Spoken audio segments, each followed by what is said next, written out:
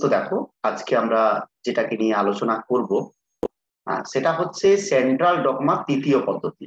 অর্থাৎ আমরা যে কেন্দ্রীয় পদ্ধতি বলেছিলাম, এই ডিএনএ থেকে আরএনএ, আরএনএ থেকে প্রোটিন, এই যে পদ্ধতিটা সেন্ট্রাল ডগমা বলা হয়েছিল। আজকে আমরা সেন্ট্রাল ডগমার গুরুত্বপূর্ণ পদ্ধতিটাকে নিয়ে আলোচনা করব। সেন্ট্রাল ডগমার গুরুত্বপূর্ণ তিনটে পদ্ধতির মধ্যে আমাদের ট্রান্সক্রিপশন এবং রেপ্লিকেশন আলোচনা হয়েছে।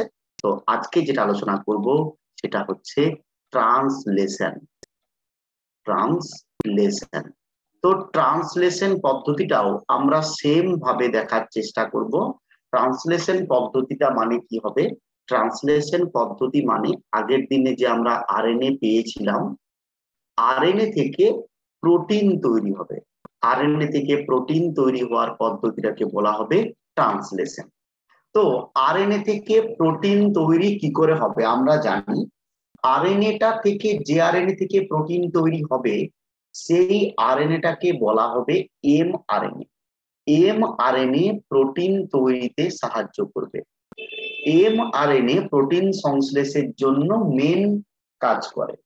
এছাড়াও প্রোটিন সংশ্লেষে যে আরএনএটা সাহায্য করবে সেটা হচ্ছে টিআরএনএ। কি করে সাহায্য করবে এবারে আমি একটু মনে করিয়ে দিই। আমাদের যদি প্রোটিন তৈরি করতে হয়, সেটা 11 থেকে আমরা জানি প্রোটিন জিনিসটা কি। প্রোটিন কিছুই না, যেটা হচ্ছে অ্যামিনো অ্যাসিড গুলো পরস্পর যদি যুক্ত হয় পেপটাইড বন্ধনী দ্বারা, তাহলে যে বিশেষ গঠন তৈরি করে সেটাকে বলা হচ্ছে প্রোটিন। ঠিক আছে? তাহলে protein is made up of amino acid. তাহলে অ্যামিনো অ্যাসিড গুলো একত্রিত হয়ে প্রোটিন তৈরি করবে। তাহলে আমার কাজ কি? দেখবো অ্যামিনো অ্যাসিড গুলোকে যুক্ত করা যায় কি করে, তাহলে প্রোটিন তৈরি করতে পারবো। এবং এই পদ্ধতিটা কোথায় হবে? এই পদ্ধতিটা কোষের মধ্যেই হবে। এবং আমরা জানি প্রোটিন তৈরির কারখানা বলা হয় রাইবোজোমকে। তাহলে মূলত এই যে আমরা অ্যামিনো অ্যাসিড গুলোকে যুক্ত করব পরপর পরপর, কোথায় যুক্ত করব? রাইবোজোমের ভিতরে। তাহলে এমআরএনএ যে প্রোটিন তৈরি করবে, এমআরএনএ কোথায় প্রোটিন তৈরি করবে? রাইবোজোমের অভ্যন্তরে। আর একটা জিনিস জানি, আর আমাদের যদি প্রোটিন গুলো তৈরি করতে হয়, আমাদের বডির যে বিশেষ কিছু স্থান রয়েছে কোষের মধ্যে, যেগুলোকে বলেছিলাম কি, অ্যামিনো অ্যাসিড পুল। অ্যামিনো অ্যাসিড পুল জিনিসটা কি? অ্যামিনো অ্যাসিড পুল মানে আমাদের কোষের মধ্যে যে জায়গাতে বিভিন্ন অ্যামিনো অ্যাসিড গুলো জমা আছে। মানে আমরা জানি 21টা অপরিহার্য অ্যামিনো অ্যাসিড ছিল, important amino acid: lysine, leucine, valine, isoleucine, Sistine, Sistine, methionine, হাইড্রক্সিটোরিন। তো এরকম প্রচুর রকমের অ্যামিনো অ্যাসিড পড়েছে। এই অ্যামিনো অ্যাসিড গুলো আমাদের দেহে যেখানে জমা থাকে সেটাকে বলা হচ্ছে কি, অ্যামিনো অ্যাসিড পুল। এবং এই অ্যামিনো অ্যাসিড পুল থেকে অ্যামিনো অ্যাসিডটাকে বহন করে আনতে পারে কে? গুরুত্বপূর্ণ একটা বিশেষ ধরনের স্ট্রাকচার, যেটা আলোচনা করা হয়েছে আমাদের অলরেডি, যে এরকম ক্লোভার লিভের মতো যে গঠন, টিআরএনএ। কারণ টিআরএনএ এর এই মাথাতে অ্যামাইনো অ্যাসিডকে ধরার জন্য বিশেষ স্থান থাকে। তাহলে টিআরএনএ অ্যামিনো অ্যাসিড পুল থেকে নেবে অ্যামিনো অ্যাসিডকে। অ্যামিনো অ্যাসিডকে নিয়ে যাবে কোথায়? বুঝতেই পারছো, নিয়ে যাবে রাইবোজোমে। এই রাইবোজোমের ভিতরে কে ঢুকে থাকবে? এমআরএনএ দিয়ে আলটিমেট অ্যামিনো অ্যাসিড গুলো তৈরি করবে প্রোটিন। এবারে সেই পদ্ধতিটাই আমরা ডিটেলসে দেখব। তাহলে প্রথম কথা হচ্ছে, ট্রান্সলেশন পদ্ধতি মানে আরএনএ থেকে প্রোটিন তৈরি। তো আরএনএ থেকে যে প্রোটিন তৈরি হবে, এইটার জন্য আমরা বুঝতে পারছি টিআরএনএ অ্যামিনো অ্যাসিড গুলোকে নিয়ে আসবে, তখন থেকে প্রক্রিয়াটা শুরু হবে। কিন্তু ট্রান্সলেশন পদ্ধতি শুরু করার আগে একটা গুরুত্বপূর্ণ জিনিসটা জানা দরকার। কি জিনিস বলতো? এই যে টিআরএনএ মাথায় করে অ্যামিনো অ্যাসিডটাকে নিচ্ছে, সেটা কি করে নিচ্ছে? তারপরে তো সে নিয়ে আসবে। তার জন্য ট্রান্সলেশন পদ্ধতির প্রথমেও প্রারম্ভিক শুরু করার আগে আমাদের একটা জিনিস জানতে হয়, যেটা হচ্ছে অ্যামাইনো অ্যাসাইল টিআরএনএ ফরমেশন। মানে গুরুত্বপূর্ণ মানে এটাকে বলা হচ্ছে টিআরএনএ সক্রিয়তা, মানে activation of tRNA, activation of tRNA, tRNA এইটাকে কি বলা হয় জানো? Charging of tRNA, charging of tRNA. জিনিসটা একটু ভালো করে বুঝো। চার্জিং অফ টিআরএনএ তার মানে কি? সোজা কথাই হচ্ছে আমরা আরএনএ থেকে প্রোটিন তৈরি করব। করব কোথায়? রাইবোজোমের ভিতরে। ঠিক আছে, একের পর এক দেখবো। কিন্তু প্রথম স্টেপ আমার যেটা দেখা দরকার সেটা হচ্ছে টিআরএনএ আগে মাথায় করে অ্যামিনো অ্যাসিডটা তো নেক, তারপরে তো নিয়ে আসবে। তার জন্য একটা গুরুত্বপূর্ণ বোর্ড এক্সামে কোশ্চেন পড়ে অ্যাক্টিভেশন অফ টিআরএনএ বা টিআরএনএ সক্রিয়তা বলতে কি বোঝো? ঠিক আছে, টিআরএনএ সক্রিয়তা বলতে কি বোঝো? অ্যাক্টিভেশন অফ টিআরএনএ, সেটা একটা গুরুত্বপূর্ণ জায়গা। অ্যাক্টিভেশন অফ টিআরএনএ জিনিসটা কি এবার একটু ভালো করে দেখো। এই টিআরএনএ অ্যামিনো অ্যাসিড পুল থেকে অ্যামিনো অ্যাসিডকে নেবে। কি করে নেবে? সেটাকেই বলা হচ্ছে চার্জিং অফ টিআরএনএ। এটাকে বলা হচ্ছে কি? Charging of tRNA. এই চার্জিং অফ টিআরএনএ এর জন্য সর্বপ্রথম একটি উৎসেচক লাগবে, যে উৎসেচকটির নাম কি? Amino acyl tRNA synthetase. মনে রাখবে, অনেক বড় নাম। অ্যামাইনো, প্রথম হচ্ছে amino acyl, amino acyl tRNA synthetase, synthetase. যেহেতু এখানে টিআরএনএটা নতুন করে অ্যামিনো অ্যাসিডকে ধারণ করে তৈরি হবে, তাই উৎসেচকটার নাম কি হচ্ছে? Amino aside tRNA সিনথেজ। এই উৎসেচকটা গুরুত্বপূর্ণ ভাবে লাগবে। তাহলে সর্বপ্রথম টিআরএনএ চার্জিং করতে গেলে আমার কি দরকার হচ্ছে? আমার এই উৎসেচকটাকে দরকার হচ্ছে, তাই তো?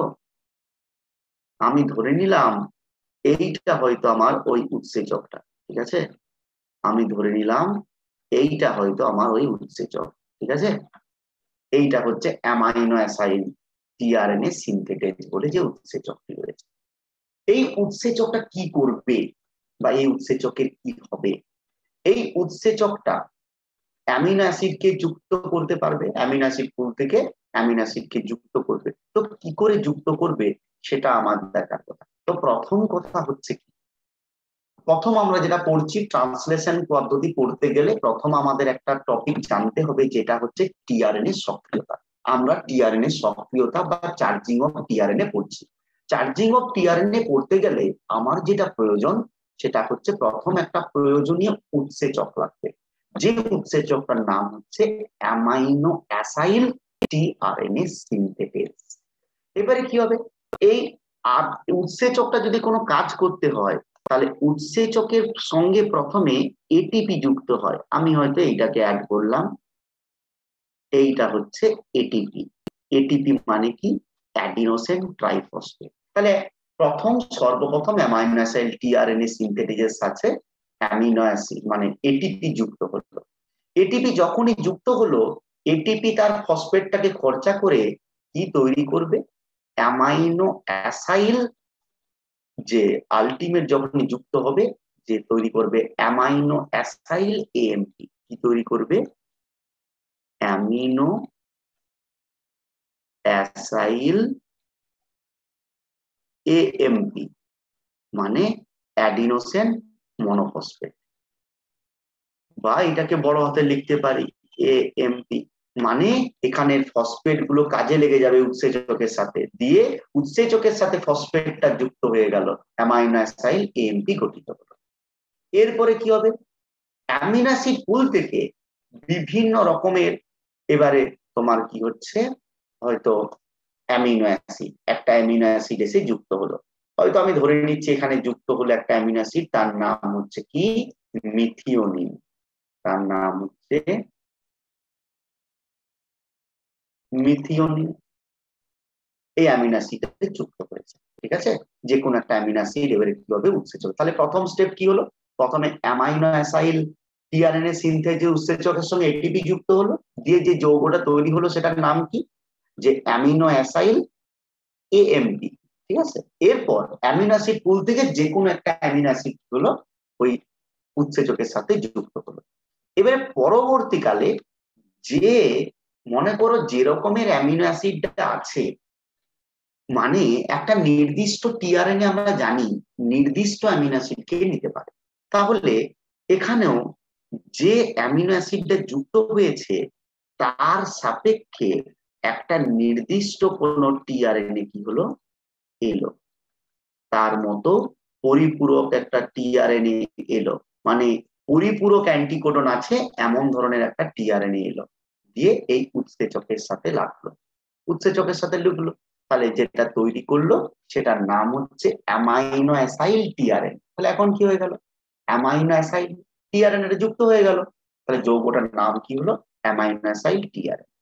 এবারে অ্যামাইনো অ্যাসাইল টিআরএনএ আছে, এবারে এখানে যে শক্তি ছিল এএমপির মধ্যে একটা ফসফেট গ্রুপ রয়েছে, এই শক্তিকে কাজে লাগিয়ে এই যে অ্যামিনো অ্যাসিডটা, এই অ্যামিনো অ্যাসিডটা টিআরএনএ এর সাথে যুক্ত হয়ে গেল, এইটাকে বলা হচ্ছে কি, যে টিআরএনএ সক্রিয়করণ। তাহলে কিচ্ছু না, 3-4টে পয়েন্টে বললাম, কি বললাম, সর্বপ্রথম বলছি টিআরএনএ চার্জিং যদি করতে হয় তাহলে প্রথম আমার যেটা লাগবে সেটা হচ্ছে অ্যামাইনো অ্যাসাইল টিআরএনএ সিনথেটেজ বলে উৎসেচক, সেই উৎসেচকের সাথে প্রথম কে যুক্ত হবে, এটিপি যুক্ত হবে, এটিপি যুক্ত হলো, যখন এটিপি যুক্ত হলো যৌগটার নাম কি হবে, অ্যামাইনো অ্যাসাইল এএমপি। এবার অ্যামাইনো অ্যাসাইল এএমপি যখন গঠিত হলো, এরপর পরবর্তীকালে অ্যামিনো অ্যাসিড পুল থেকে এক একটা করে অ্যামিনো অ্যাসিড এবারে উৎসেচকের সাথে যুক্ত হচ্ছে, এরকম হাজার হাজার বিক্রিয়া এরকম প্রচুর ঘটছে, গাদা অ্যামিনো অ্যাসাইল টিআরএনএ আছে, গাদা এরকম ঘটনা ঘটছে, গাদা টিআরএনএ আছে, তো প্রত্যেকটা এরকম ভিন্ন ভিন্ন অ্যামিনো অ্যাসিড কি হচ্ছে, যুক্ত হচ্ছে। তার কিছুক্ষণ বাদে কি হবে, ওই নির্দিষ্ট উৎসেচকের সাথেই একটা যে অ্যামিনো অ্যাসিডটা ঢুকেছে তাকে নিতে পারবে এমন একটা টিআরএনএ কি হবে, প্রথম ওই উৎসেচকের সাথে যুক্ত হবে। যখনই উৎসেচকের সাথে যুক্ত হলো তখন নামটা কি হয়ে গেল, amino acyl tRNA, amino acyl tRNA হলো। এরপর ওখানে যে এএমপি ছিল তার মধ্যে শক্তি ছিল, সেই শক্তিটাকে কাজে লাগিয়ে টিআরএনএ কি করলো, নিজের ওই অ্যাকসেপ্টার আর্ম বা বহনকারী যে অংশটা সেখানে তার অ্যামিনো অ্যাসিডটাকে ধারণ করলো। এইভাবে টিআরএনএ এর মাথায় অ্যামিনো অ্যাসিডটা যুক্ত হওয়া তাকে বলা হচ্ছে কি, চার্জিং অফ টিআরএনএ, অর্থাৎ টিআরএনএ এর সক্রিয়তা। তাহলে আমরা বুঝতে পারলাম টিআরএনএ সক্রিয় হয়ে গেছে, এরপরে আমি আমার প্রসেসটাকে শুরু করতে পারবো, এরপরে আমি করতে পারবো, এরপরে আমি আমার প্রসেসটাকে শুরু করতে পারবো। তাহলে এরপর এরপর চলে আসি আমি গুরুত্বপূর্ণ আমার ট্রান্সলেশন পদ্ধতি, ঠিক আছে। এবারে চলে আসি ট্রান্সলেশন পদ্ধতি। তাহলে ট্রান্সলেশন পদ্ধতির বাইরে প্রথম একটা চার্জিং অফ টিআরএনএ বলে একটা কোশ্চেন করলাম, এটা নিজেও কোশ্চেন করতে পারে, বোর্ড এক্সামে কোশ্চেন করে, খুব ইম্পর্টেন্ট জায়গা, কি কি হলো মনে রাখবে। নেক্সট, এবারে এই যে ট্রান্সলেশন পদ্ধতিটা হবে, এই পদ্ধতিটাও 3টে ভাগে বিভক্ত, আগেরটার মতো সেম ভাবে পড়াবো। প্রথম স্টেপ ইনিশিয়েশন, দ্বিতীয় step elongation and third step termination.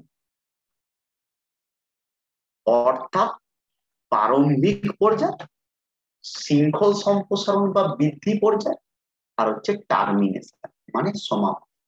3টে স্টেপের মাধ্যমে আমরা কি করব, আমরা এই ঘটনাটা পড়ব। এবারে প্রথম পড়ব প্রারম্ভিক পর্যায় অর্থাৎ ইনিশিয়েশন। তো প্রারম্ভিক পর্যায়ের জন্য আমার কি দরকার ভালো করে পাবো। আমি বললাম রাইবোজোমের মধ্যে প্রোটিন তৈরি, প্রোটিন তৈরি করবে কে, এমআরএনএ, কিন্তু অ্যামিনো অ্যাসিড গুলোকে বহন করে আনবে কে, টিআরএনএ। তাহলে নিশ্চয়ই এদের মধ্যে একটা সম্পর্ক স্থাপন করতে হবে, এদের মধ্যে সম্পর্ক স্থাপন করতে পারলেই আমি আমার জায়গাটাকে রেডি করতে পারবো। তাহলে ট্রান্সলেশন পদ্ধতির যে প্রারম্ভিক পর্যায়, তার জন্য কিছু ম্যাটেরিয়াল লাগবে, কিছু আমার জিনিস লাগবে। কি কি লাগবে বুঝতেই পারছো, যে অ্যামাইনো অ্যাসাইড টিআরএনএ, ওই নির্দিষ্ট অ্যামিনো অ্যাসিড আছে এমন টিআরএনএ লাগবে। আর কি লাগবে, রাইবোজোমের অবয়ব, কারণ জানি রাইবোজোমের ইউনিট গুলো স্বাভাবিক অবস্থায় কেমন থাকে, কোষের মধ্যে ছাড়া ছাড়া অবস্থায়। আর আমরা পড়ছি প্রোক্যারিওট ট্রান্সলেশন, তার মানে রাইবোজোমের যে অবয়ব গুলো সেগুলো হবে 30s আর 50s। হলো, আর কি লাগবে? এই রাইবোজোমের অবয়ব গুলো দিয়ে পূর্ণ করতে হলে Mg2+ আয়ন লাগবে। আর ইনিশিয়েশন ফ্যাক্টর মানে করার জন্য প্রাথমিক কিছু উপাদান লাগবে। তাহলে দেখো, তাহলে ইনিশিয়েশন বা প্রারম্ভিক পর্যায়ের জন্য কি কি লাগবে? প্রারম্ভিক পর্যায়ের জন্য আমার লাগলো অ্যামাইনো অ্যাসিড টিআরএনএ, এমআরএনএ, রাইবোজোমের অবয়ব, আর তোমার জিটিপি শক্তির জন্য, আর হচ্ছে Mg2+ আয়ন, আর ইনিশিয়েশন ফ্যাক্টর। এই সমস্ত জিনিসগুলো আমার লাগবে। এগুলো না থাকলে আমি ট্রান্সলেশন পদ্ধতি শুরু করতে পারবো। এবারে এই রাইবোজোমের এই যে 30s সাব ইউনিটটা, এটা গুরুত্বপূর্ণ ভাবে কাজ করে। তার মানে কি হবে বলতো? তাহলে প্রথম আমি ধরে নিচ্ছি এটা হয়তো রাইবোজোমের একটা সাব ইউনিট। কত সাব ইউনিট? এটা হচ্ছে রাইবোজোমের 30s সাব ইউনিট। ক্লিয়ার? এটা হচ্ছে 30s সাব ইউনিট। এবারে এই 30s সাব ইউনিট যেটা রয়েছে তার মধ্যে কে প্রবেশ করবে? তার মধ্যে প্রবেশ করতে হবে এমআরএনএ কে। ক্লিয়ার? এই সবুজটা হচ্ছে কি? এমআরএনএ। এর নির্দিষ্ট নির্দিষ্ট সিকোয়েন্স রয়েছে। হলো,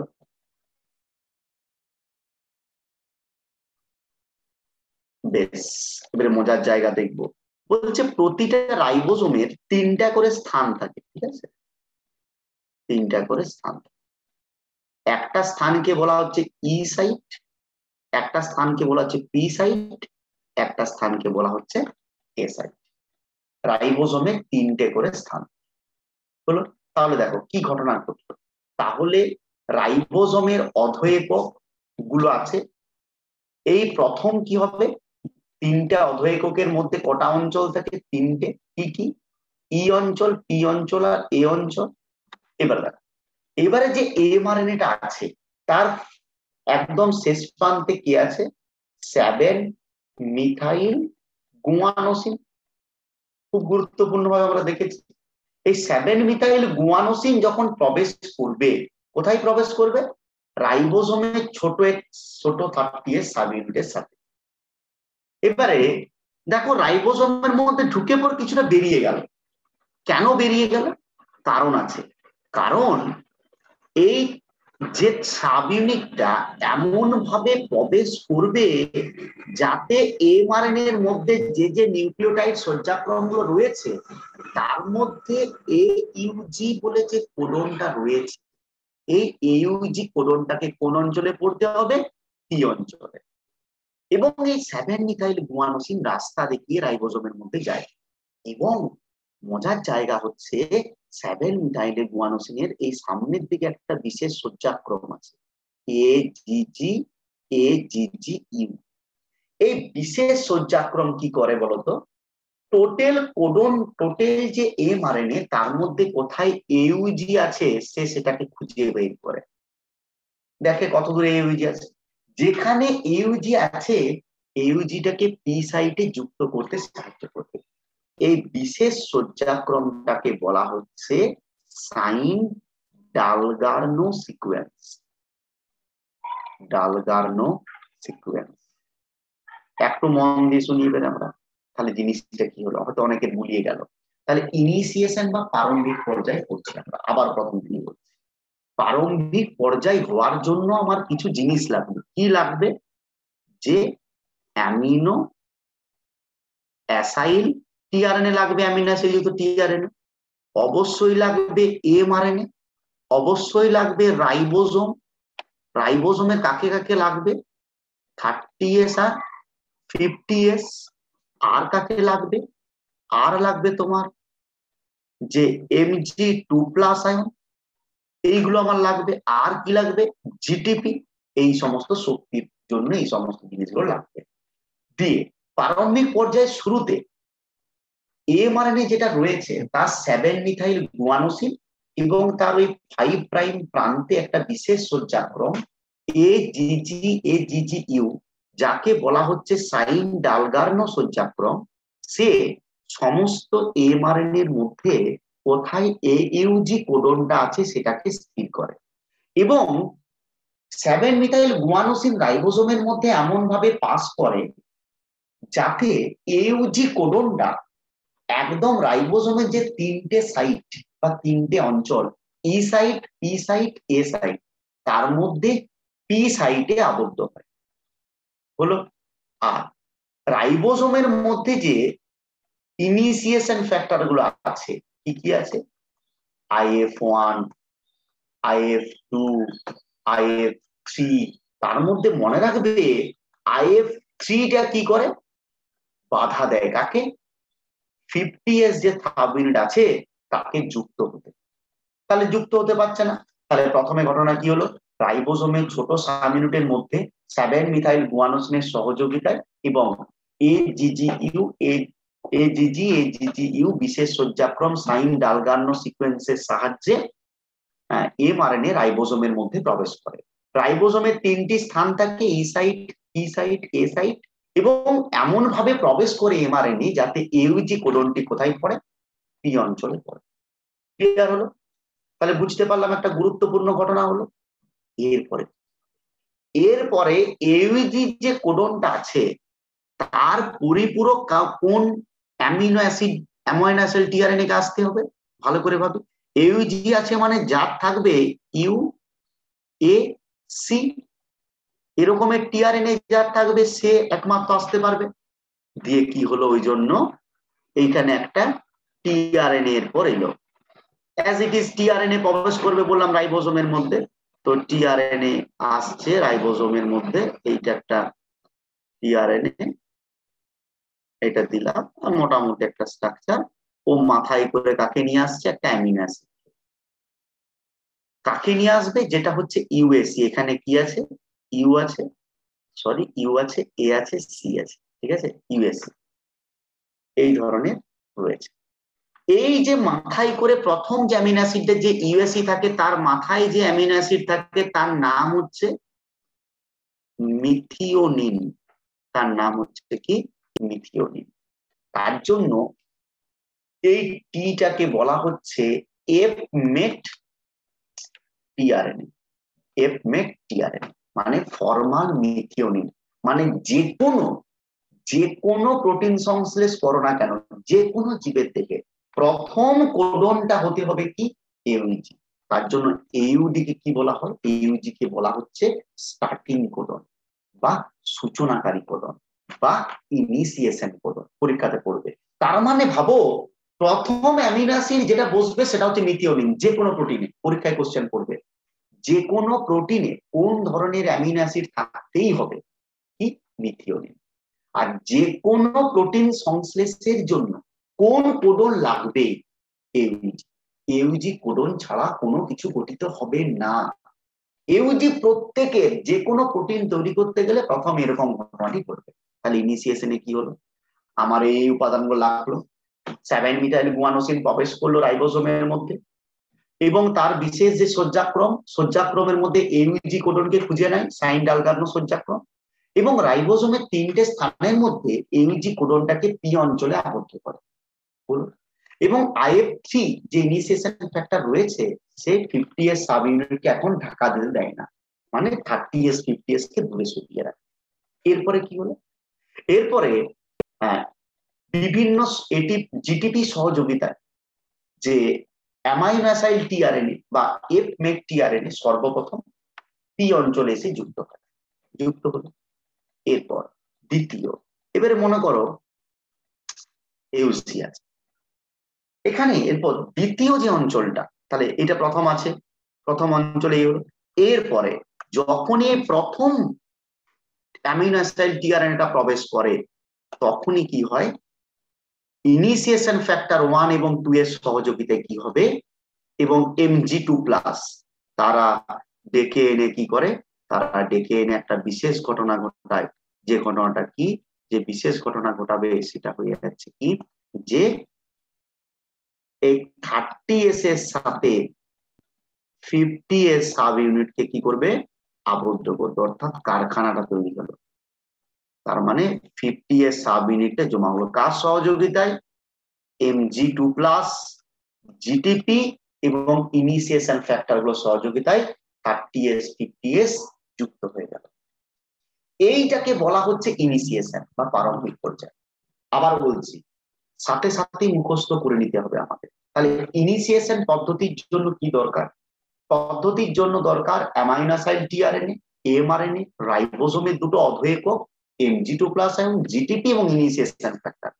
প্রারম্ভিক ভাবে রাইবোজোমের 3টে সাইট থাকে, ই সাইট, পি সাইট, এ সাইট, এবং এমআরএনএ এর 5 প্রাইম প্রান্তে যে 7 মিথাইল গুয়ানোসিন থাকে তার রাইবোজোমের মধ্যে এমআরএনএ কে প্রবেশ করতে সাহায্য করে। তো এমআরএনএ 30 সাব ইউনিটের মধ্যে প্রবেশ করে গেল এবং এমআরএনএ এর মধ্যে থাকা এজিজিইউ যে বিশেষ সজ্জাক্রম যা সাইন ডালগার্নো সজ্জাক্রম নামে পরিচিত, সেটা ওই এমআরএনএ এর মধ্যে এইউজি কোডনটাকে খুঁজে বের করে এবং 7 মিথাইল গুয়ানোসিন এবং সাইন ডালগার্নো সজ্জাক্রমের সহযোগিতায় এইউজি কোডনটা রাইবোজোমের 30 সাব ইউনিটের শুধুমাত্র পি অঞ্চলেই আবদ্ধ হলো এবং তখন initiation factor 3 IF3 50s sub ইউনিটকে 30s এর উপর আসতে বাধা দেয়। তার ফলে এরকমই থাকছে। তার কিছু সময় পরে যখনই এবারে অ্যামাইনো অ্যাসিড টিআরএনএ পরিপূরক অ্যামাইনো অ্যাসিড টিআরএনএ কি হলো, পি সাইট অঞ্চলে পরিপূরক অ্যামিনো অ্যাসিডকে নিয়ে টিআরএনএ এসে যুক্ত হয়ে গেল হলো। তাহলে এই ঘটনাটা ঘটলো। এরপরে কি হলো, এরপরে 50s সাব ইউনিটটা 30s কে ঢাকা দিয়ে দিল ইনিশিয়েশন ফ্যাক্টর, তারপরে Mg2+ জিটিপি সহযোগিতা। বাস, এই যে ঢাকা পড়ে গেল, এই ঘটনাটাকে কি বলা হলো? ইনিশিয়েশন।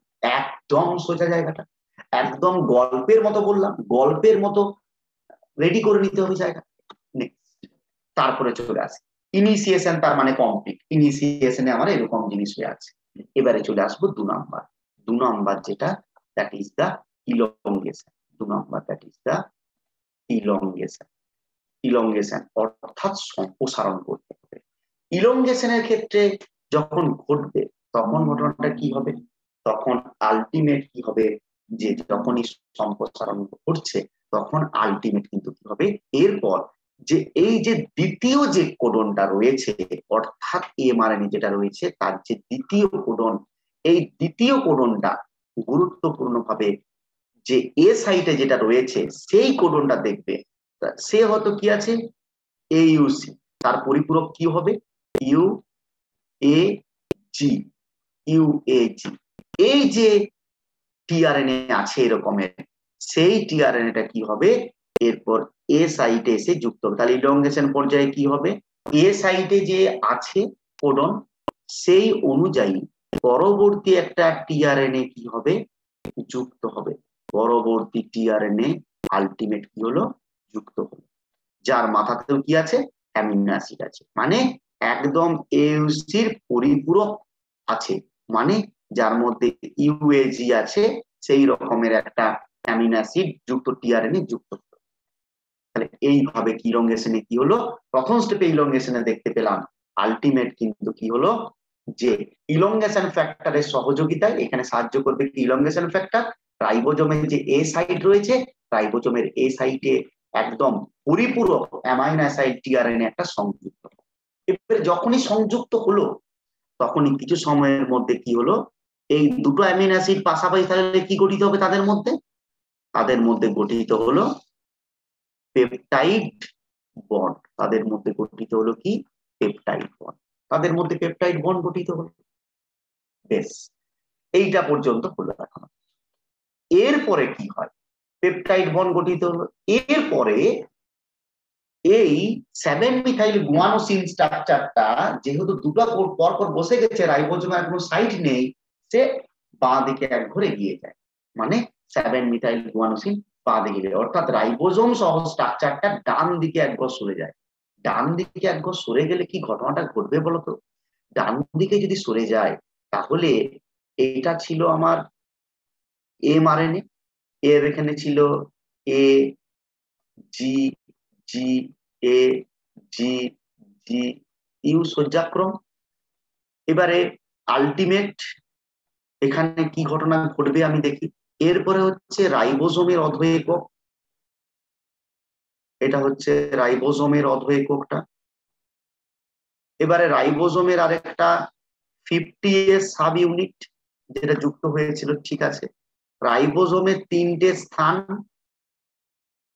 ই সাইট, পি সাইট, এ সাইট।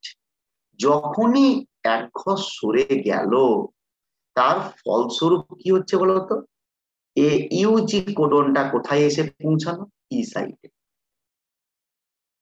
যেটা এ সাইটে ছিল ইউসি, সে চলে গেল কোথায়, পি সাইটে। আর এখানে হয়তো নতুন একটা যুক্ত হলো, কি যুক্ত হলো, আমি ধরে নিলাম হয়তো এজিজি এলো, ঠিক আছে। তাহলে কি ঘটনাটা ঘটলো বলতো ছবিটা, তাহলে এক ঘর করে সবাই সরে গেল, তার ফলস্বরূপ এখানে পি সাইটে, যেটা এ সাইটে ছিল,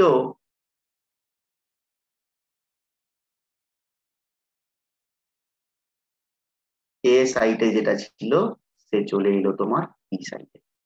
আবার যেটা পি সাইটে ছিল, যে প্রাথমিক টি অ্যামাইনো অ্যাসিড টিআরএনএ, সে কি হলো, সে আলটিমেট কিন্তু চলে এলো এইখানে। যখনই ই সাইটে চলে আসে, এদের মধ্যে তো বন্ধন আছে, যখনই ই সাইটে চলে আসে তখনই কি হলো, এই যে আগেকার একদম যে প্রথমকার যে টিআরএনএ দেখো, সে এরপর অ্যামিনো অ্যাসিডটাকে ছেড়ে দেয়। তাহলে কি হলো, ওই অ্যামিনো অ্যাসিডটা এইটার সাথে লাগলো, দ্বিতীয়টার সাথে।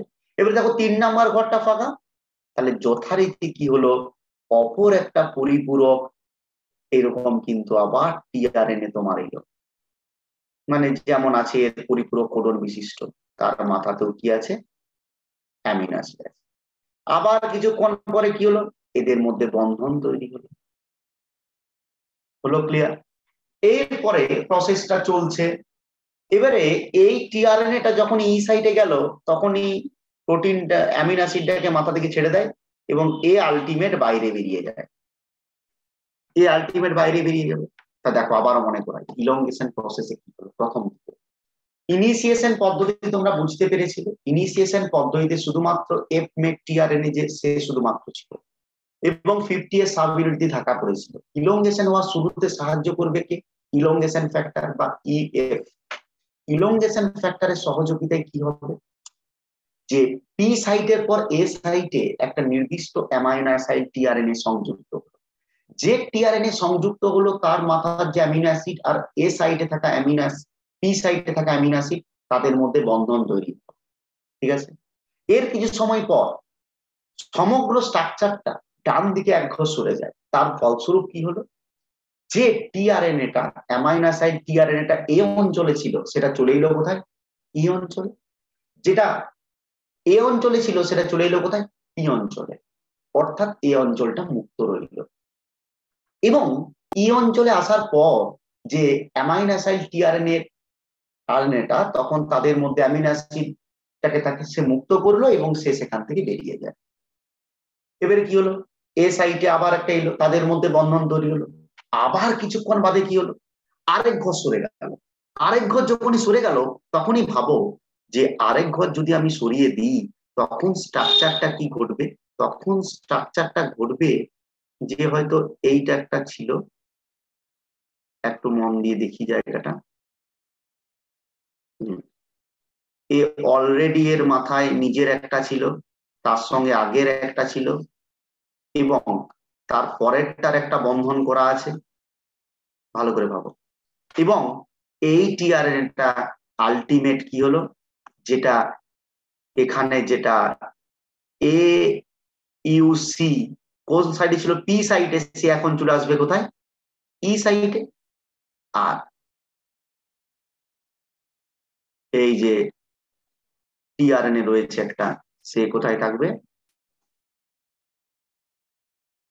সে আলটিমেট যেটা দেখতে পাবো সেটা কি হচ্ছে, তাকে আমরা আলটিমেট আবার দেখতে পাবো কি হবে, যে সে আবার এখানে পরিপূরক, যে পরিপূরক রয়েছে ইউসিটা যেমন এখানে চলে গেল এইখানে পি সাইটে, এবারে এ সাইটে এটা চলে গেল পি সাইটে। তাহলে আবার 3 নাম্বার ফাঁকা, আবার এরকম হবে, কি হবে, আরেকটা কি হবে, অ্যামিনো অ্যাসিড টিআরএনএ আসবে, এরকম ভাবে আবার আসবে, এরকম করে ডান দিকে এক ঘর করে সরে যাবে। যখন এই সাইডে গেল এর মাথাটা কেটে গেল।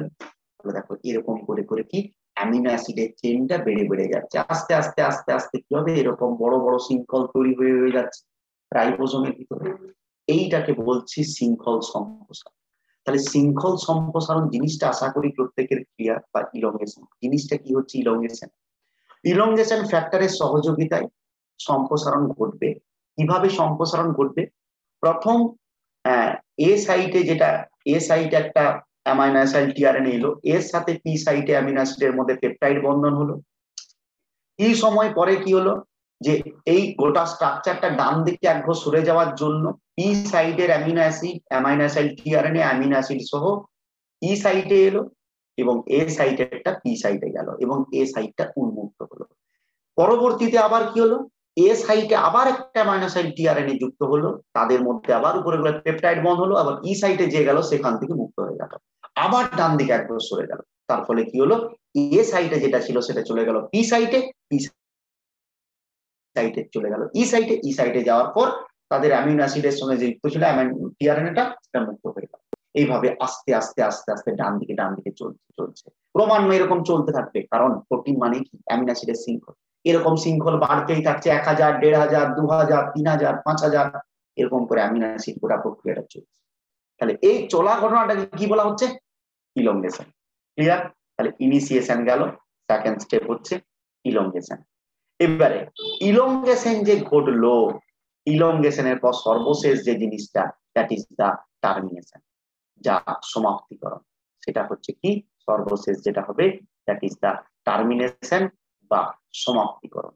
সমাপ্তিকরণ এবারে জিনিসটা দেখে, এবারে মনে করো চেনটা তো এরকম করে চলছে, কি করে সমাপ্ত হবে, চলতে চলতে চলতে চলতে যখন এ সাইটে, যখন মনে করো এই চেনটা চলছে চলছে চলছে, যখন কোনো কারণে এই যে এমআরএনএ তার যে এ সাইটে যদি দেখা যায় তিনটা কোডন, ইউএএ, ইউএজি, ইউজিএ, এই তিনটার মধ্যে কেউ যদি চলে আসে, এখানে মনে করো ইউএএ চলে এলো, এখানে চলছে, এখানে অ্যামিনো অ্যাসিডের শৃঙ্খলটা আছে, হয়তো বিরাট বড় তৈরি হয়েছে, এরকম আছে, এ সাইটটা ফাঁকা ছিল। আমি সংক্ষেপে দেখাচ্ছি গোটাটা না করে, এগুলো অ্যামিনো অ্যাসিড গুলো আছে। এবারে কোনো কারণে এ সাইটে, এটা পি সাইট, এখানে ই সাইট আছে, আমি ধরে নিচ্ছি। তাহলে এ সাইটে ইউএ চলে এলো, আর কোনো অ্যামিনো অ্যাসিড বসবে না, অ্যামিনো অ্যাসিড টিআরএনএ বসবে। তাহলে যেটা এ সাইটটা ফাঁকা, পি সাইটে রইলো, এবারে আবার এক ঘর সরে গেল। এবারে পি সাইটের মাথাতে যে অ্যামিনো অ্যাসিড গুলো লেগেছিল, ই সাইটে আসার পর সেটা কোথায় চলে গেল, ই সাইটে। যখন ই সাইটে যাবে সে কি করবে, ওই অ্যামিনো অ্যাসিড গুলোর সাথে বন্ধনটা ছেড়ে দেবে। তাহলে ওই অ্যামিনো অ্যাসিডের সঙ্গে গাদা অ্যামিনো অ্যাসিড চেন হয়ে ঢুকেছিল, এবারে টিআরএনএটা মুক্ত হয়ে গেল। তাহলে ভাবো তো, একটা শৃঙ্খলও পুরোপুরি কি হয়ে যাবে, মুক্ত হয়ে যাবে। আর এই যে অ্যামিনো অ্যাসিডের শৃঙ্খল, এটাকেই তো বলছি, যদি 1000-এর কম থাকে তাহলে পলিপেপটাইড, যদি 1000-এর বেশি থাকে তাহলে সেটা প্রোটিন। তাহলে এইভাবে চলতে চলতে যখন আলটিমেট কি হবে, ওই এ অঞ্চলে ইউএএ, ইউএজি বা ইউজিএ যে কোনো একটা স্টপ কোডন চলে আসবে, এগুলোকে বলা হবে স্টপ কোডন, বা এগুলোকে বলা হবে সমাপ্তি সূচক কোডন। এই স্টপ কোডন বা সমাপ্তি সূচক কোডন যখনই চলে আসে, তখনই কি হবে, আলটিমেট কিন্তু কি হবে, এ সাইডটা ফাঁকা হয়ে যাচ্ছে। এ সাইড ফাঁকা থাকার ফলে যখন এক ঘর সরে যাচ্ছে, পি সাইডে গেল, পি সাইডেরটা ই সাইডে গেল, এবারে আর কেউ নেই, তখন কি হলো, টিআরএনএটা মুক্ত হয়ে গেল, প্রোটিনটাও কি হয়ে যাচ্ছে, মুক্ত হয়ে যাচ্ছে।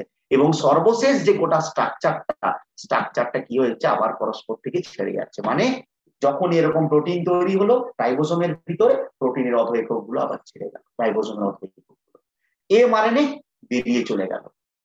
আর কিছু করার নেই, একবার যখনই বিচ্ছিন্ন হয়ে যাবে তখন এমআরএনএ বেরিয়ে চলে যাবে আস্তে আস্তে। টিআরএনএ, আর তো টিআরএনএ আসছে না, তাহলে এমআরএনএ মুক্ত, রাইবোসোমের দুটো অর্ধ একক মুক্ত, আর পলিপেপটাইড শৃঙ্খলটা মুক্ত। এই যে পলিপেপটাইড শৃঙ্খল যেটা মুক্ত হলো, এটাকেই আমরা বলছি কি, এটাকেই বলছি প্রোটিন। তাহলে এইভাবে দেখতে পেলাম আমরা কি হলো, প্রোটিন তৈরি হলো। তাহলে গুরুত্বপূর্ণ একটা জায়গা যে প্রোটিন তৈরি কি করে হলো। তাহলে প্রোটিন তৈরি হওয়ার জন্য তিনটে পদ্ধতি, ইনিশিয়েশন, ইলংগেশন, টার্মিনেশন। এই প্রথম স্টার্টিং কোডন কি, স্টার্টিং কোডন বা একদম প্রারম্ভিক কোডন এই AUG, আর সমাপ্তি কোডন তিনটে, UAA, UAG, UGA। তার জন্য এগুলোকে বলা হচ্ছে স্টপ কোডন বা সমাপ্তি সূচক কোডন। এই কোডন গুলোর পরিপূরক কোনো অ্যামাইনো অ্যাসিড টিআরএনএ নেই, তার জন্য কোনো অ্যামিনো অ্যাসিড আসতে পারে না, মনে রাখবে। তাহলে খুব গুরুত্বপূর্ণ, এগুলোকে স্টপ কোডন বলা হচ্ছে। এবং এইগুলোকে মেনটেন করে কে, যে টার্মিনেশন ফ্যাক্টর গুলো বিশেষভাবে সাহায্য করবে টার্মিনেশন। যখন শেষ হবে আলটিমেট গোটা স্ট্রাকচারটাই ভেঙে গেল। তার মানে আমার যেটা তৈরি হলো সেটা হচ্ছে পলিপেপটাইড পেয়ে গেলাম। কোথায় তৈরি হলো? রাইবোজোমের ভিতরে। তাই রাইবোজোমকে বলছি প্রোটিন ফ্যাক্টরি। আর এটা প্রত্যেকে সাহায্য করলো এমআরএনএ। আরে বাবা, এমআরএনএ কোডন না থাকলে কি প্রোটিন তৈরি হতো না? তাহলে প্রোটিন তৈরিতে মুখ্য ভূমিকা বহন করে কে? প্রোটিন তৈরিতে মুখ্য ভূমিকা বহন করবে যেটা, সেটা হচ্ছে এমআরএনএ। অপরপক্ষে যে এমআরএনএ ছাড়া গুরুত্বপূর্ণ ভাবে সাহায্য করলো যে টিআরএনএ, সেটা হচ্ছে সাহায্য করলো টিআরএনএ। তাহলে পরীক্ষাতে যখন কোশ্চেন পড়বে প্রোটিন সংশ্লেষে আরএনএটির নাম, তাহলে মুখ্য যে আরএনএ সেটার নাম কি, সেটা হচ্ছে এমআরএনএ। তাহলে এইটা প্রত্যেকে মনে রাখতে পারবে। তাহলে this is the translation process, মানে এই পদ্ধতির মাধ্যমে আমরা কি করতে পারলাম, এই পদ্ধতির মাধ্যমে জানতে পারলাম কিভাবে যে আরএনএ থেকে প্রোটিন তৈরি হলো। তাহলে একদম প্রথম step, primitive step, charging of tRNA করলে, রেডি করে নিলে। তারপর হচ্ছে ইনিশিয়েশন, ইনিশিয়েশনের জন্য কি কি লাগলো সেটা দেখলে। এবং ইনিশিয়েশন কতদূর পর্যন্ত হলো, প্রথম পি সাইটে অ্যামাইনো অ্যাসিড টিআরএনএ একটা যুক্ত হলো। যুক্ত হওয়ার পরে আমরা পরবর্তীতে দেখতে পেলাম কি, পরবর্তী ফ্যাক্টর গুলো তারপরে যুক্ত হলো। তারপরে ইলংগেশনে দেখলাম এ সাইটে যুক্ত হলো। তারপর ওই দুটোর মধ্যে বন্ধন হলো, পেপটাইড বন্ধন। তারপরে এক ঘর সরে গেল, ই সাইটে যাওয়ার পর এটা মুক্ত হয়ে গেল, পি এর সাথে দুটো লেগে থাকলো। এরকম ভাবে এক ঘর করে সরতে থাকে। এই জিনিসটাকে বলা হচ্ছে কি, এই জিনিসটাকে বলা হচ্ছে শৃঙ্খল চলছে ইলংগেশন। আর সর্বশেষ যেটা পড়লাম, এই যে ইলংগেশন চলতে চলতে গুরুত্বপূর্ণ ভাবে যখন আমরা দেখবো ইউএএ, ইউএজি বা ইউজিএ কেউ চলে আসছে, তখন আলটিমেট দেখতে পাচ্ছি কি প্রোটিন সংশ্লেষটা সমাপ্তি করছে, কারণ তাদের কোনো পরিপূরক অ্যামাইনো অ্যাসিড টিআরএনএ নেই। তাই প্রোটিন সংশ্লেষ বন্ধ হয়ে যাচ্ছে। তার জন্য এটাকে বলা হচ্ছে স্টপ কোডন। এই তিনটে, ঠিক আছে। এবারে আমরা দেখতে পেলাম প্রোটিন সংশ্লেষে তোমার মুখ্য ভূমিকা পালন করলো যে এমআরএনএ। অনেক সময়তে পরীক্ষাতে একটা ইম্পর্টেন্ট 2 মার্কসের কোশ্চেন পড়ে তোমাদের বোর্ড এক্সামের জন্য, যে প্রোটিন সংশ্লেষে টিআরএনএ এর ভূমিকা লিখো। মানে টিআরএনএ কিভাবে প্রোটিন সংশ্লেষে সাহায্য করে। তো আমরা জানি টিআরএনএ কি করে করলো, একটু ভাবি। আমরা দেখলাম টিআরএনএ নির্দিষ্ট কোডনের সাপেক্ষে, মানে অ্যান্টিকোডনে করে নির্দিষ্ট এমআরএনএ তে সংযুক্ত করবে, মানে নির্দিষ্ট কোডনের সাপেক্ষে নির্দিষ্ট অ্যান্টিকোডনকে এমআরএনএ তে যুক্ত করবে। এবারে কোডনটা যেমন সংকেত দেবে, মানে যেমন ধরনের কোডন আছে তেমন ধরনের টিআরএনএ কি করবে, নির্দিষ্ট অ্যামিনো অ্যাসিডটাকে বহন করে রাইবোজোমের মধ্যে নিয়ে আসবে। আর 3 নাম্বার কি বলবো, পাশাপাশি যে অ্যামিনো অ্যাসিড গুলো আসছে তাদের মধ্যে কি করবে, টিআরএনএ গুলো গুরুত্বপূর্ণভাবে সাহায্য করবে পেপটাইড বন্ড ফরমেশন। তাহলে পেপটাইড বন্ধনের মাধ্যমে প্রোটিন সংশ্লেষ করবে। তাহলে এটা একটা গুরুত্বপূর্ণ কোশ্চেন পড়ে, 3টে পয়েন্টে লিখবে, 2 মার্কস পাবে। প্রোটিন সংশ্লেষে টিআরএনএ ভূমিকা, যে নির্দিষ্ট কোডনের সাপেক্ষে নির্দিষ্ট অ্যান্টিকোডনকে এমআরএনএ তে যুক্ত করবে। 2 নাম্বার বলবো, কোডন যে সংকেত দেবে সেই রূপ অ্যামিনো অ্যাসিড যুক্ত টিআরএনএ অ্যামিনো অ্যাসিডকে বহন করে নিয়ে আসবে। 3 নাম্বার, এই পাশাপাশি অবস্থিত অ্যামিনো অ্যাসিড গুলোর মধ্যে পেপটাইড বন্ধনই তৈরি করে প্রোটিন সংশ্লেষে সাহায্য করবে। এটা একটা গুরুত্বপূর্ণ জায়গা। তাহলে এইগুলোকে আমরা একটু মনে রাখি। এবারে চলে আসি, এবারে একটা গুরুত্বপূর্ণ জায়গা, মানে কয়েকটা শর্ট কোশ্চেন আলোচনা করি আমরা। এবারে হচ্ছে যেমন দেখলাম টিআরএনএ প্রোটিনের সুবিধা, সেরকম আজকের দিনে আমাদের এই যে ডিএনএ বা এত সব করলাম, ডিএনএ, আরএনএ, প্রোটিন, তো 1990 থেকে 2003 সাল পর্যন্ত বিভিন্ন দেশের প্রতিনিধিরা একত্রিত হয়েছিলেন এবং তারা একটা প্রজেক্টে যুক্ত হয়েছিলেন। যারা কি করেছিলেন, দেখলেন এত গুরুত্বপূর্ণ একটা জিনিস আমাদের দেহে হচ্ছে, কারণ কি? ডিএনএ থেকে আরএনএ, আরএনএ থেকে প্রোটিন, এগুলো হচ্ছে বলে কি হচ্ছে, আমার স্ট্রাকচার সংরক্ষিত হচ্ছে, আমার দেহের গঠন ঠিকঠাক ভাবে তৈরি হচ্ছে, আমার দেহের মধ্যে বিভিন্ন প্রোটিন তৈরি হচ্ছে, আমি ভালো থাকছি, সুস্থ থাকছি। তাহলে এই ডিএনএ কে নিয়ে একটু কাজ করা প্রয়োজন। তাই এই রিসেন্ট একদম 1990 থেকে 2003 সাল পর্যন্ত, 13 বছর পর্যন্ত বিভিন্ন দেশের যে বড় বড় সায়েন্টিস্ট যারা, তারা মোট জিন জিন কত রকমের জিনের সজ্জাক্রম রয়েছে, তাদের নিউক্লিওটাইড সঞ্চাক্রম, বিভিন্ন জীবের এই সমস্ত নিয়ে পর্যালোচনা করার জন্য একটা প্রজেক্ট শুরু করে। এই প্রজেক্টটাকে বলা হচ্ছে কি, হিউম্যান জিনোম প্রজেক্ট। এই প্রজেক্টটাকে বলা হচ্ছে হিউম্যান জিনোম প্রজেক্ট, বা একে শর্টে বলা হয় HGP। একে বলা হচ্ছে HGP বা হিউম্যান জিনোম প্রজেক্ট। কি উদ্দেশ্য ছিল? উদ্দেশ্য ছিল আমাদের যে কোনো জীবগুলোর নিউক্লিওটাইড সিকোয়েন্সটাকে সংরক্ষণ করা, মানে কার ডিএনএ সজ্জাক্রম কেমন, কার কোন ধরনের প্রোটিন হচ্ছে, কেন সেরকম দেখতে হচ্ছে, তাহলে কি নির্দিষ্ট ডাটাবেস সৃষ্টি করা, মানে বিভিন্ন জীবের জেনেটিক যে সিকোয়েন্স সেটাকে বের করা। দ্বিতীয়ত হচ্ছে ডাটা স্থানান্তর, মানে আমরা যে তথ্যগুলো পাবো সেগুলোকে কম্পিউটারাইজড করে রাখবো, এটাকে হচ্ছে ডাটা স্থানান্তর। আর জিনের ত্রুটি নির্ণয়, মানে কার জিনে কি প্রবলেম হলে কোন রোগ হচ্ছে, কখন রোগ সৃষ্টি হচ্ছে, কখন প্রবলেম আসছে, তাহলে জিনগত ত্রুটি বোঝার জন্য কিন্তু হিউম্যান জিনোম প্রজেক্ট হয়েছে। তাহলে হিউম্যান জিনোম প্রজেক্টের গুরুত্ব কি কি বা উদ্দেশ্য কি ছিল? নির্দিষ্ট ডাটাবেস সৃষ্টি করবে, যে ডাটাগুলো পাবো বা ফলাফলগুলো পাবো সেগুলোকে কম্পিউটারাইজড মেথডের মাধ্যমে স্থানান্তর করব বা স্টোর করব সেগুলোকে। আর বিভিন্ন প্রকার জীবের যে প্রবলেম হচ্ছে, তার জিনের কিসের জন্য প্রবলেম হচ্ছে, তার ত্রুটিটাকে নির্ণয় করবে। তাই হলো গুরুত্বপূর্ণ উদ্দেশ্য ছিল। এরপর হিউম্যান জিনোম প্রজেক্টের ফলে সুবিধা কি হয়েছে? সুবিধা হয়েছে, এটা পরীক্ষায় কোশ্চেন পড়ে, HGP সুবিধা ও অসুবিধা লিখো। খুব গুরুত্বপূর্ণ কোশ্চেন, বা নিটের ক্ষেত্রে কোশ্চেন পড়ে, which of the following is not essential for the function of বা advantage of, which of the not associated with the advantage of HGP। তাহলে মানুষ সহ বিভিন্ন প্রকার জীবের যে জিন সংখ্যা রয়েছে, এবারে এই যে জিনের কতগুলো কি রয়েছে, হিউম্যান জিনোম প্রজেক্টের ফলে আমরা জানতে পারলাম আমাদের যে 1 নাম্বার ক্রোমোজোম, মানে আমাদের প্রথম ক্রোমোজোম, প্রথম ক্রোমোজোমে সব থেকে বেশি জিন আছে, আর সব থেকে কম জিন আছে ওয়াই ক্রোমোজোম। তাহলে হিউম্যান জিনোম প্রজেক্টের মাধ্যমে, জেনেটিক অ্যানালিসিসের মাধ্যমে আমরা জানতে পারলাম কি সুবিধা হলো? প্রথম, আমাদের দেহে মোট জিন সংখ্যা 1 নাম্বার ক্রোমোজোমে কত, 2-এ কত, 3-এ কত, 23টা ক্রোমোজোমে কত কত জিন রয়েছে আমরা জানতে পেরেছি, একটা গুরুত্বপূর্ণ পাওনা। দ্বিতীয়ত হচ্ছে বিভিন্ন জীবেদের মধ্যে সম্পর্ক আজকের দিনে আমরা বলছি আমাদের এই উদ্বংশীয় জীব থেকে সৃষ্টি হয়েছে। কি করে বলছি? এই মলিকুলার লেভেলে আলোচনা করি। কেন? যাদের জেনেটিক সিকোয়েন্স যত বেশি মিল পাবো, তাদের মধ্যে প্রক্রিয়া বা বিশেষ ঘটনাগুলো একই ঘটবে, তাই তাদের মধ্যে একটা বিবর্তনগত সম্পর্ক পাবো। তাহলে বিভিন্ন প্রকার জীবেদের মধ্যে বিবর্তনগত সম্পর্ক। আর আর কোন জিন কি কাজ করে, বিভিন্ন জীবের দিয়ে, আমার শরীরে মনে করো 10,000, 20,000, 30,000 জিন আছে, কোন জিনের কি কাজ, এগুলো জানতে পারলাম। তাহলে তোমার যখন কোনো একটা প্রবলেম হচ্ছে, তখন সেই জিনটাকে কেটে বাদ দিচ্ছি, তার পরিবর্তে অন্য জিন ঢোকাচ্ছি, বা বর্তমান দিনে মডিফাইড জীব তৈরি করছি, জীবের মধ্যে নিত্য নতুন জিনিস স্থানান্তর করছি, বায়োটেকনোলজি দেখলাম। সেই দিগন্তটা খুলে দিল কে? HGP।